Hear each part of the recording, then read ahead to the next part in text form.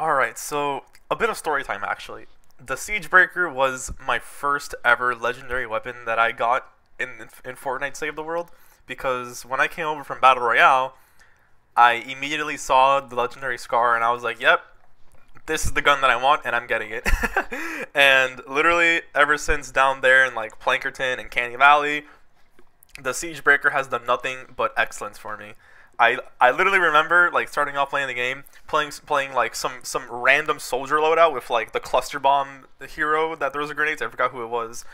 I think it was Jonesy in like the winter set or something. And just having fun shooting things with the legendary scar, and I was like, wow, this is amazing. This gun's awesome. But then when I got towards the end game of Twine Peaks and all that, I was like, damn, this gun really isn't holding up to it anymore. But that was years ago, right? And since then, there's been a lot of changes. First of all, the Siegebreaker just got a flat-out base damage increase, and it actually just does more damage now. So per bullet, it wasn't by much, but there was an update, I think the 12.0 update, where they just flat-out increased or just buffed a lot of weapons, and the Siegebreaker was one of them, man. So it does a bit more damage than what it used to. And on top of that, Affliction is actually really, really powerful. Affliction is a really powerful perk. You can literally just like shoot one bullet at like a zapper, a regular husk, a baby husk, a lobber, and just watch the affliction tickle them away.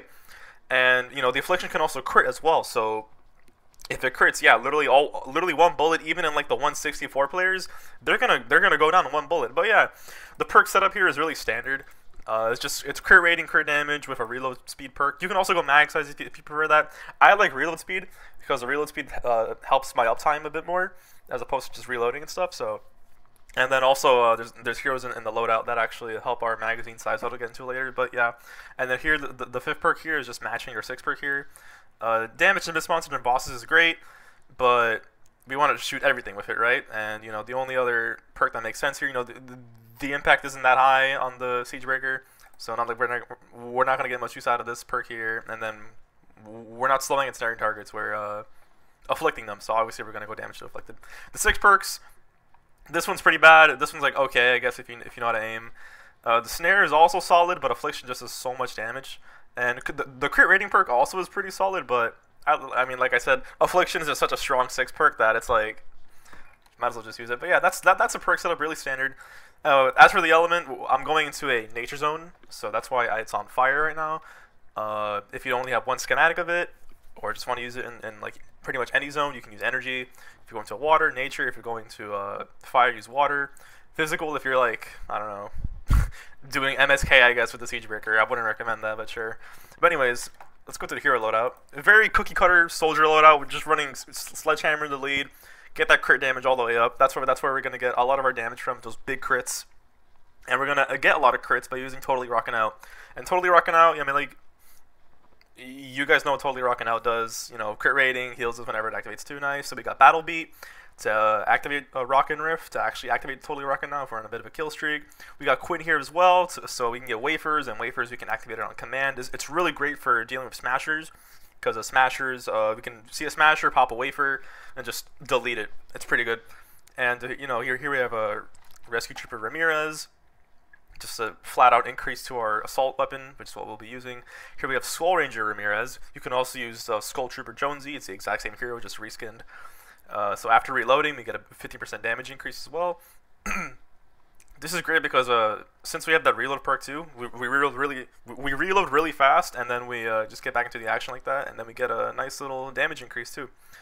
And then here we have Sergeant Stripe Jonesy. He was in the event shop last season, so I hope he got him. And oh yeah, I guess I'll have to say, if you missed out on Sledgehammer, Breakbeat Wildcat, Quinn, Jonesy, I feel really sorry for you. They were literally in the event shop last season. The season started like a week ago, or ended like a week ago. So you can't get these heroes anymore till next year unless you voucher them and stuff. So yeah, I'm sorry, but Skull Ranger you can get right now in the Fortnite llamas, and Ramirez is a base game hero. So I'm pretty sure she's actually the starter hero that you get when you start the game. So yeah, but yeah, so Sergeant Stripe Jonesy, he increases your mag size pretty much. He refunds every shot that you, or not every shot, has a chance to refund every shot that you take, and that just pretty much increases your mag size, increases your uptime while shooting, and because we got that reload perk, we basically have mag size perk and reload perk in the same gun. It's pretty cool, so yeah. He just basically increases mag size while also conserving ammo. That's what he does. He's a good hero. And then gadgets, adrenaline rush to get the healing just in case. We are running totally rocking out, so we're going to be pretty fragile. And then with the turret, just do some more damage. You can also use slow field, I guess, if you want to be more supported, but we want to kill things, so yeah. But anyways, I'll be taking this into this 160 category 4 mission. I'm just going to find some randoms and do with them and just see how it goes. So yeah, I'll be right back. Alright, so I found a nice little encamp in here. We've already found the atlases, placed them all down. Just let my teammates just work on building the defense. Told them to build in brick because it is a nature zone. Nature has to do double damage to metal. But yeah, I got some wafers, got the Siegebreaker here, and let's test it out on this medium encampment. See how it is. So yeah, I'm just gonna pop a wafer. Okay, we got some pretty... Alright, it's actually a pretty bad wave to showcase the Siegebreaker off because its crowd control, or its crowd clearing isn't like the strongest, and this is also a healing deck first mission. But as you can see here, like the nurse is just dying a couple bullets. It's kind of crazy. The shielders die. I'm reloading for no reason really, but yeah, see the crowd clearing on the Siegebreaker isn't like the best, especially because there are nurses here, and it's healing deck first. But even with that bit of a tricky encamp, we were able to handle it pretty nicely. Totally rocking out, came into clutch there. And yeah, I'm gonna see if I can find a bigger target to showcase this gun on. Yeah, we got a nice little crowd here. We got a Mr. Zappy face there. Just gonna kill out this crowd here. And yeah, we got a big crowd here actually. Okay, I got totally rocking out act, and I'm just gonna shoot the blaster, and it's gone. Dude, that was like, I don't even know how many bullets that was, but it was a very small amount of bullets, and the blaster was just dead. Power level 160 is no problem for the Siegebreaker, with totally rocking out active and stuff. But yeah, I'm trying to look for a smasher. I don't know if I can find one. My team might be yelling at me, being like, why the fuck is this fucking guy not fucking helping out with the defense, but... yeah, I'll just... Oh, a taker, actually. Let me do this before I do anything crazy. No totally rocking out active. My aim sucks, please pardon that. But yeah, and then the Affliction kills it off. Nice. Oh yeah, that was pretty good. I think that was a good test. I think I'm honestly just going to give up Smasher, because we are probably going to find Smashers in the actual mission itself. We got 2 floating atlases, so shouldn't be too hard. But yeah, I'll be back when the mission starts. Alright, mission started. We got some pretty good defenses, and yeah, let's just see what we can do. I'm going to be playing a bit close to the base here, so that I don't get zapped too much. We got a lot of debris in the way though. Oh god, I should have cleared this out, but hey, it's fine. I'll start shooting things in just a minute. I also got some wafers. But yeah, let's start shooting shit. So, yeah. I mean, nothing crazy right now. It's just a bunch of regular husks. Oh, a smasher. Oh, I'm excited now. I'm excited. Get a wafer, and let's just fire every bullet that we got into this thing. Whew, look at that. Almost a 1 mag, actually. Crazy. If I reloaded before, I actually would have 1 mag that smasher. Pretty crazy. But yeah, oh, another smasher. Lovely. Hell yeah. Let me reload. And, oh, it's a 160 one. That's kind of funny. But yeah, I mean, obviously that was no issue. Got an adrenaline rush to get some healing. I'm actually getting zapped pretty hard. That is the issue with totally rocking out, you know. It's like, yeah, you get all this damage, but you are pretty fragile, so just be careful when using this team perk. Yeah, just shooting through this crowd here, applying Affliction. The Affliction is kind of, unfortunately, cancelled out by the... Oh man, I'm actually gonna die. By the... by the healing death first, but... on a single target like that, like that blaster, and on this smasher, yeah, it does so much damage to Siegebreaker. Look at that. Pretty much 1 mag with the Affliction. Kill that blaster that's in my face. It's getting body blocked. It's kind of annoying, actually. It's fine. Get another wafer. Keep the team perk going. Kill this blaster. And yeah, it's just deleted. One thing about the Siegebreaker, too, is that its fire rate is pretty good. Even when it's Sunbeam, I mean, obviously I'm using a Sunbeam Siegebreaker, right? But even when it's Sunbeam, the fire rate is like just under 11 bullets per second, which is really strong, actually. It's really fast how much it shoots, or how fast it shoots. So yeah, that's another plus size of it. Storm is changing directions. Okay, we can kill this taker. I don't think we even need to get away from this thing. Yeah, it's just completely just cleaned by the Siegebreaker here. Yeah, Storm rotated. Oh, I mean, it's still pretty much on the same area. Heard some flingers, though. That's kind of annoying. Oof, yeah, a lot of flingers. Alright, let me see if I can take care of these guys. I don't even know where the hell they're at. They're over here. Ooh, hey, Mr. Flinger. Don't do that. And it's gone. We just let the Affliction kill the Flinger. And there it is. Shoot these baby husks. There's a Husky up here too. There's another Flinger in this direction, I'm pretty sure.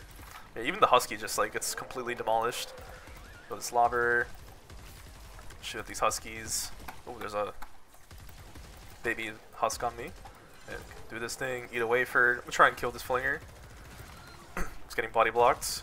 Oh no, there's two Flingers inside of each other. Wait, pause. Anyways, put a turret here. I'm getting kind of low. Let me get some health.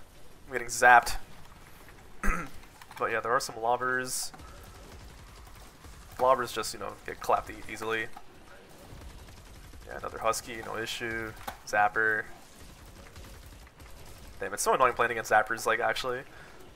They do so much damage at this level. We'll just pop the Adrenaline Rush. I don't wanna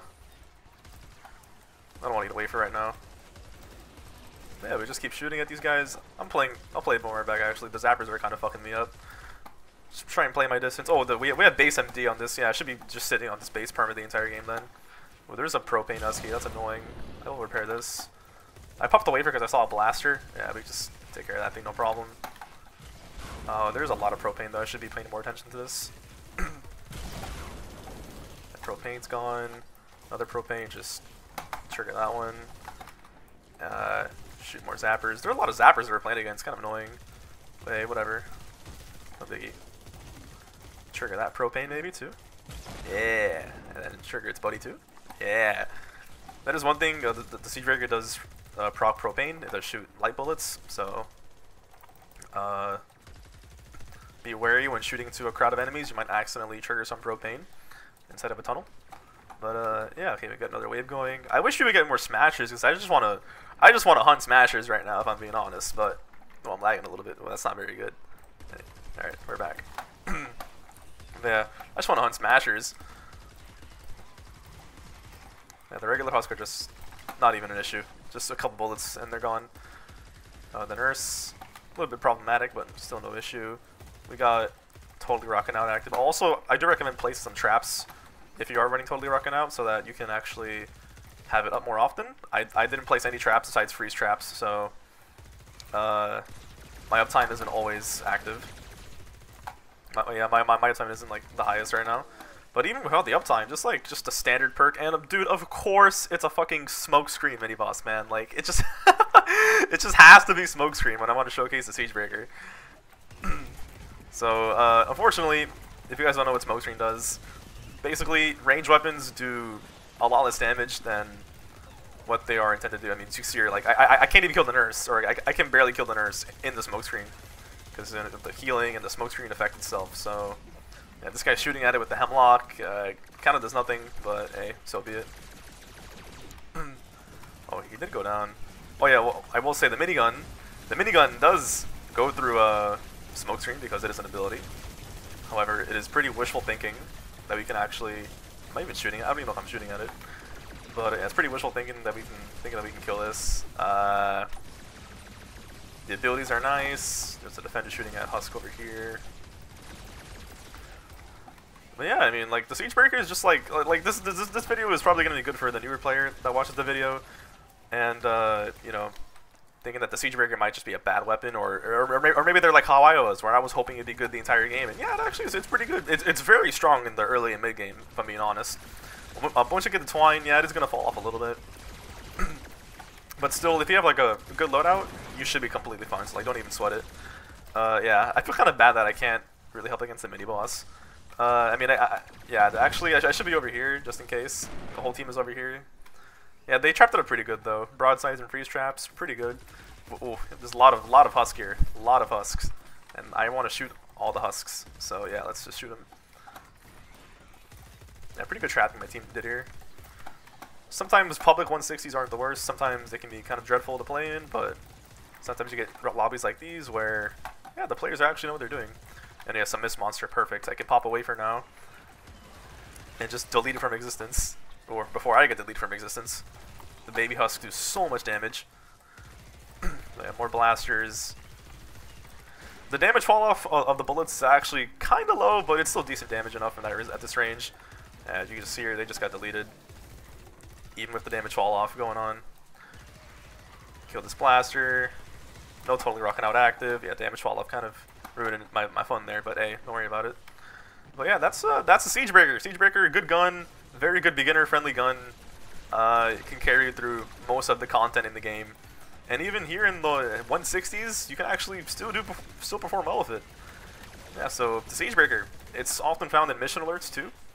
You can find it in mission alerts in ventures or in just regular missions.